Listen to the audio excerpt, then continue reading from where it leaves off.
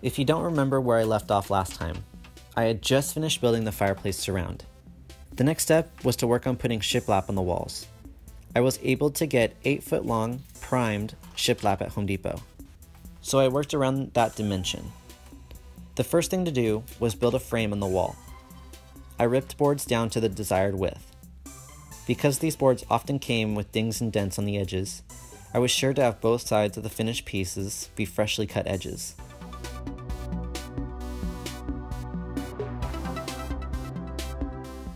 The frame had to be even on both sides of the fireplace. The shiplap is 8 feet long, but I wanted to be able to trim the ends of those boards, so I made the gap in between the frame 7 foot 10 inches wide. This would allow me to cut an inch off either side of the long shiplap boards.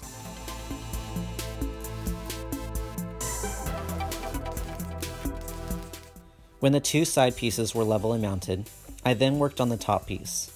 This had to be as level as possible because the shiplap would be started at the top.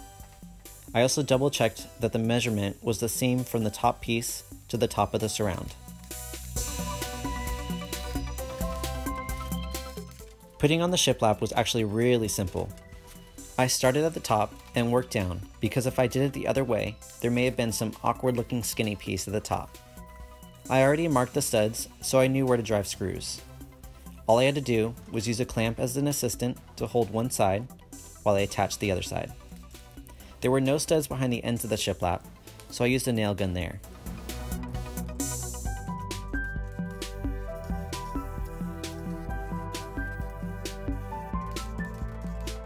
When I got to the outlets, I kept track of the precise location and marked it right after mounting the shiplap.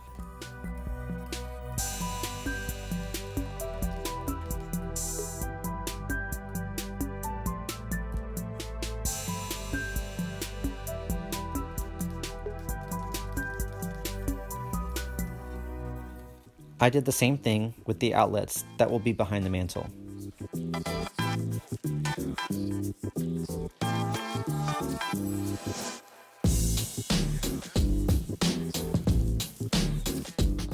I used a box to mark the outlines of the holes, then used a spade and jigsaw to cut them out.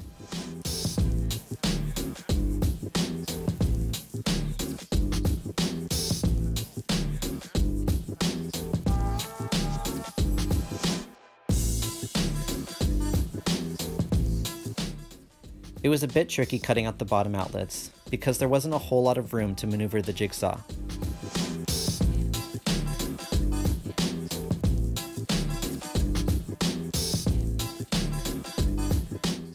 And unfortunately, the shiplap has weak points because a piece of the shiplap broke off. It wasn't a big deal because I could just glue it back on, and this section will sit mostly behind outlet plates at the back of the inside of the mantle.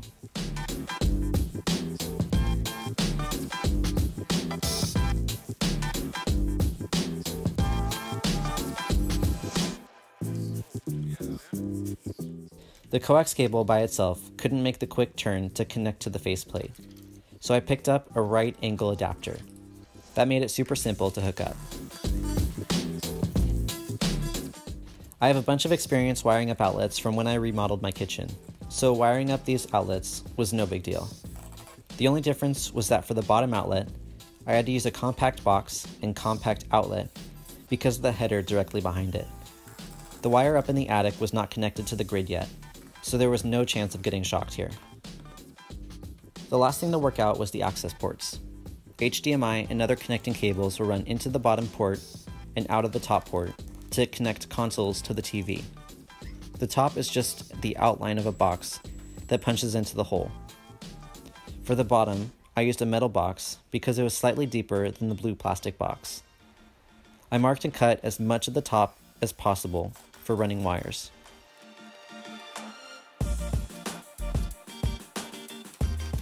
This was as much as I wanted to do with the outlets for now. I decided to finish up the shiplap.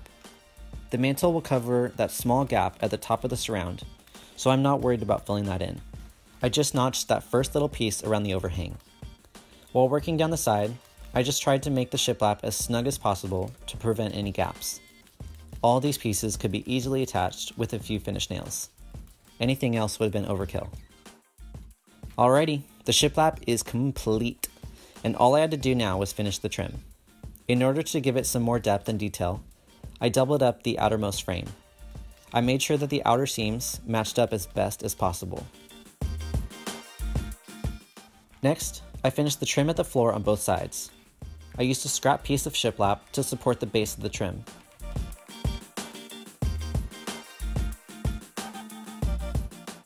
With that done, all of the major construction was complete, and I could begin prepping for paint. The shiplap that I got was already primed, but it still had a few rough edges. I took this opportunity to do another sanding pass on everything.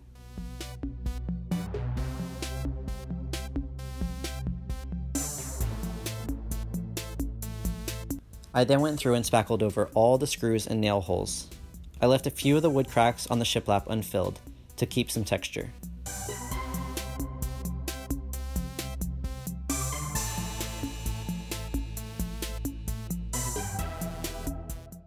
Okay, with all the spackle dry and sanded, it was time for paint.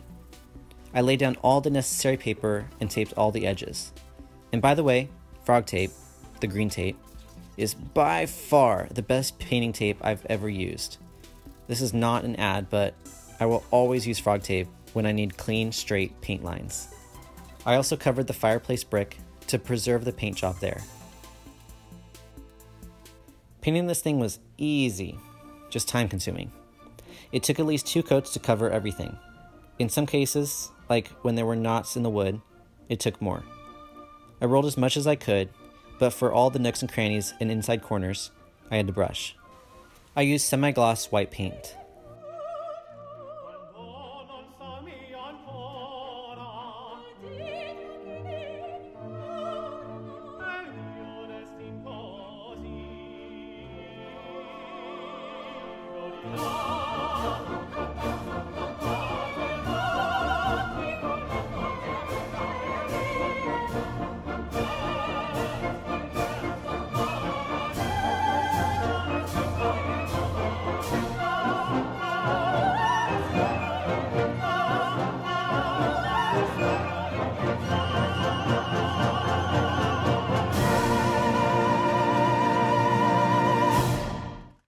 One of the things that we wanted to do, but kept procrastinating on, was paint the decorative crown molding in this room. Since I was already painting, it would have been silly to just not get it all done. So I taped up the crown molding and worked my way around the entire room. When that was all done, I could take away all the tape and paper and reveal how it all looked.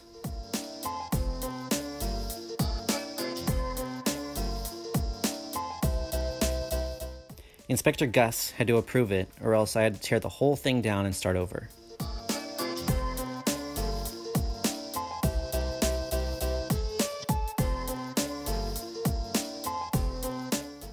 Okay, now it's time to wire in the electrical outlets. I had already decided where I'd connect it to an unused circuit. Because of all the electrical organizing I did when remodeling the kitchen, knowing where to connect a few new outlets was really easy. The other circuit in this box controls the dishwasher and garbage disposal. I turned both circuits off at the breaker box and double checked to make sure the wires were cold.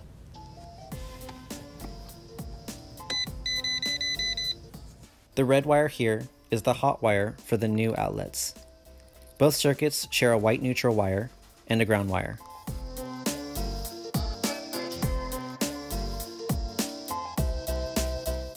When it was all connected properly, I turned the circuit back on and tested it with a voltage detector as well as with a light at the outlets. Once that was all good to go, I closed it up. I wasn't quite ready to connect the coax cable. That would have to wait until the mantle was in, but I ran the cable to where it would eventually be connected. The outlet cover plates could now be put on. I also tested the fit of the access port plates. They're basically brushes that you run the wires through the bristles. It keeps any critters from behind the wall from climbing through. The last thing I needed to do was reinstall the baseboards and quarter round. For the most part, I just had to take the baseboards I removed, trim them down, and pop them back in. The baseboards, the fireplace, and the crown molding were all painted the same color. So clean, so fresh. I must have been doing something sketchy because Inspector Gus was keeping a close eye on my work.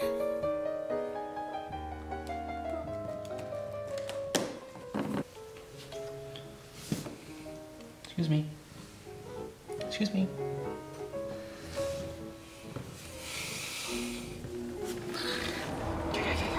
Go.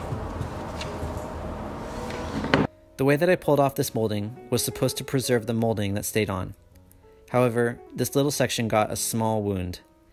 I just decided to pull the whole board off and replace it. It would have been unnecessary to patch up the damage because I had extra boards from the original install. That big hole in the wall is the reason baseboards exist. If not, there would be ugly seams from the floor to the walls everywhere. Last but not least, I installed the quarter round. I cut all the pieces ahead of time and popped them in with brad nails. There were a few really small pieces that had to be glued in instead of nailed.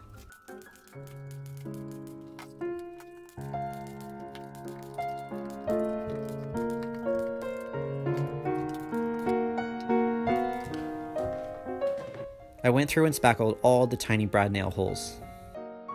After a thorough vacuuming, it was done. Man, this looks so much better than the old fireplace, and it's not even done yet. Okay, that's it for now. See ya.